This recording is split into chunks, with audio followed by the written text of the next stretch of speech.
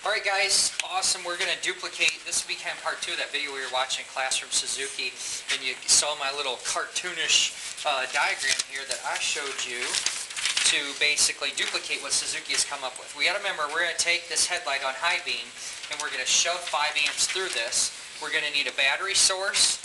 We got a couple different ways we can do this. You guys have all seen in your toolkits that you guys have this remote start. We don't want to just start hooking stuff up. We want to be controllable in what we're able to do, and that's why instead of using a battery and a remote start, we can use a jump pack because we have the on-off switch. Makes sense? So we can go ahead and wire this whole thing up, just clamp onto our leads right here off our battery pack, and duplicate the system.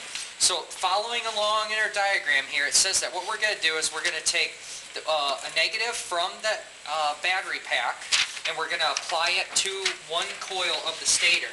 Now instead of unpinning this, what I'm going to do is I took some brand new clips out of our terminal kit. You guys all remember that from other videos in class, right? I'm going to go ahead and I'm just going to insert these now so that I have a better place to clamp onto. Make sense? That one's in pretty bad shape. I'm going to try as much as possible to spread those out. So Ryan's going to help me out here. Now, did you guys notice, compared to the Suzuki video, what's the one thing that I'm doing different? Anybody notice?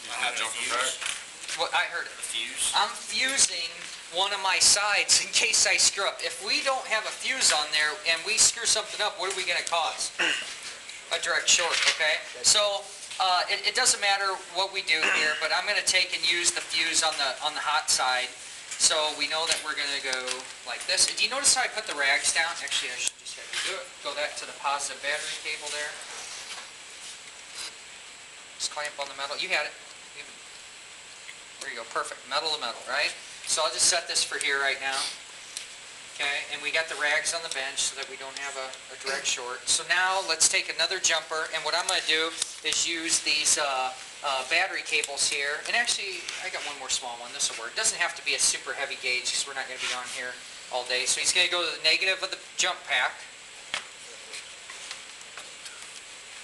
Let's touch a metal. And we're going to go to one lead of the actual stator.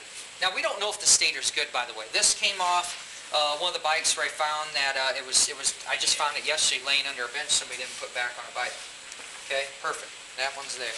So now what we're going to do is we're going to hook up to one of the leads on the headlight. Now, to know that this headlight works, we went ahead and actually tested it already. You can just jump it. It's bright as hell there. Try and turn it away from your face there. So it works good. Now we're going to, he's going to hook up to any other lead, and I'd say just take the next one over, and I'm going to hook up to the jump pack here. Okay. Now we are off. Now since we're not going off the frame, we're going through a coil. When we turn this on, what should happen? Light.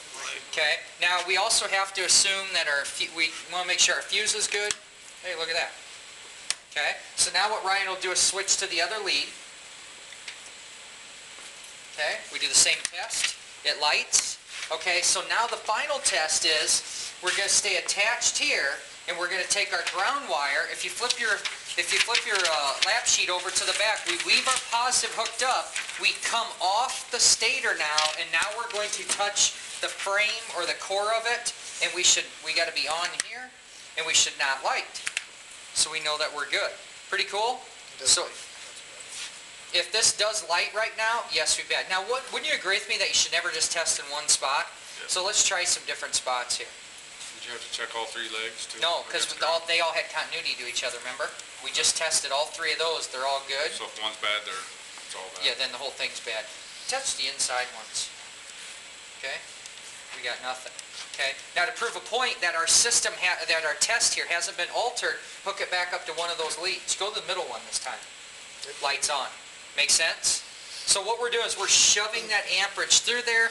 We have a good protected circuit. We're using a tool where we have a remote switch, and life is good. If we want to duplicate this over on a battery, all we'd have to do is simply switch to our battery connections. We would take and wire in a remote start in between. So I'll go ahead and go one side of a remote start here. Switch to the battery. Okay.